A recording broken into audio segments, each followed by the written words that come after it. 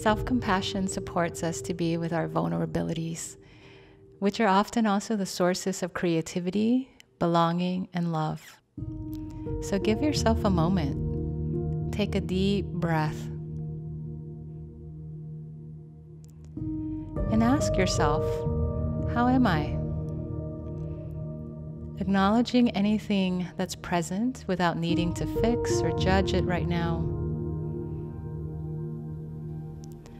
And perhaps welcoming in something that's moderately stressful or challenging. And simply noting it. Stress, tiredness,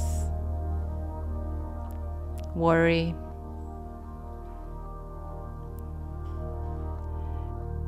Remember that you're not alone in feeling this, and offer yourself some kindness. What is needed? Perhaps a warm touch to the place that hurts, your gut or your heart.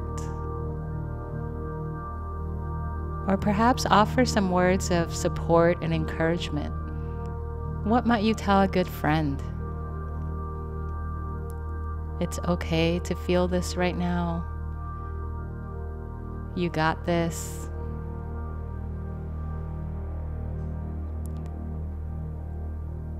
And then perhaps taking in another deep breath.